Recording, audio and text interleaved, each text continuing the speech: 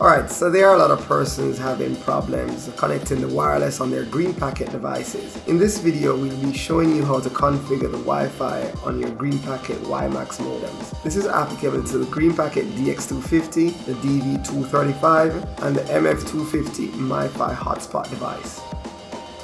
If you are using the DX250 or the DV235, first disconnect from any wireless networks and connect your device via the Ethernet cable.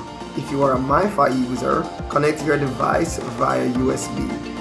Once this is done, go to the address bar of your browser. Now enter the IP address 192.168.100.1. This works for any of the devices. Now press the enter key and you should be greeted with a login screen. This is going to require a username and a password. The default credentials are user in lowercase for the username, and the password is user, also in lowercase. Enter these, then click OK. Once you are granted access, go to the Networking tab. In the drop-down box on the right of your page labeled Use Default, select User Defined, then click the Next button below. For our Common Settings section, you will input a name or phrase you want to be displayed as your Wi-Fi network. In this example, we choose to call ours My SSID. On the right, where you see the heading Security Settings, select the security mode you wish to use.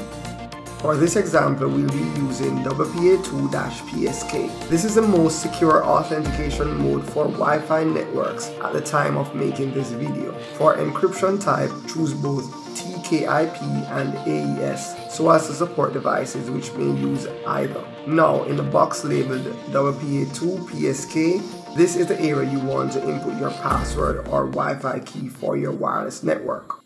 Input a name, word, or phrase you wish to use for this password that is easy for you to remember. For this example, we use password123 as our Wi-Fi key. Now, when all this has been done, click on Apply. You will be logged out, so you will need to re-log in. Once granted access again, go back to the Networking tab. You will realize that the last changes made are still in effect. Now browse for Wi-Fi networks, and you will now see the name of your new SSID that was just created.